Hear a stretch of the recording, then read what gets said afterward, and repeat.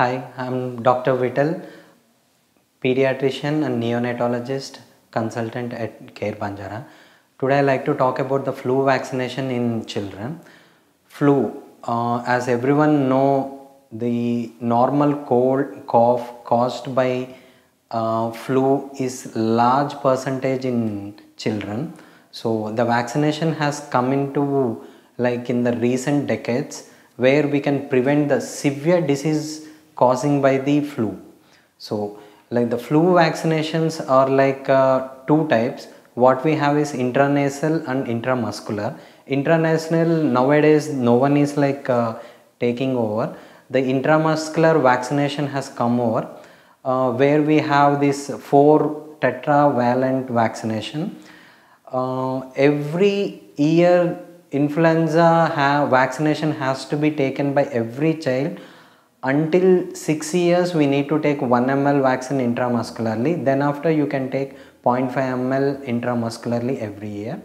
So why we need to take every 1 year is like flu virus will have antigenic drift and antigenic shift.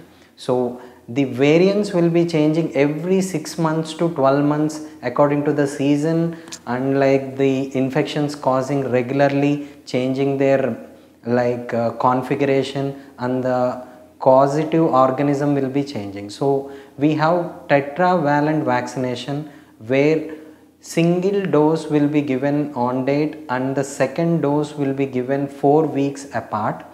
Later on, every 1 year you need to give one vaccine before the monsoon begins.